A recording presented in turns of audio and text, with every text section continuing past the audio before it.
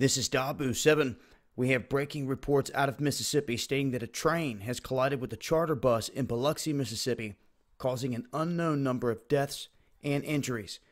They're saying, per the Biloxi city spokesman, Vincent Creel, that emergency responders are still removing injured from this bus, or they were still, at 30 minutes after the crash.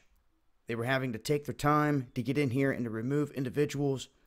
They're saying that this CSX train was headed eastbound when it hit the bus at a crossing in downtown Biloxi just before 2:15 p.m., pushing this bus about 300 feet down the tracks.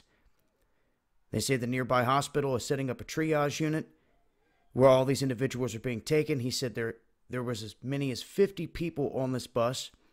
He said there are deaths and injuries, but he could not immediately quantify on both of those.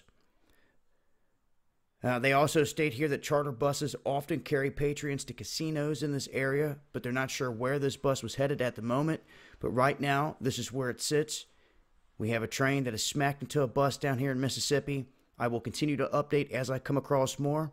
This has been Dabu 7. Peace.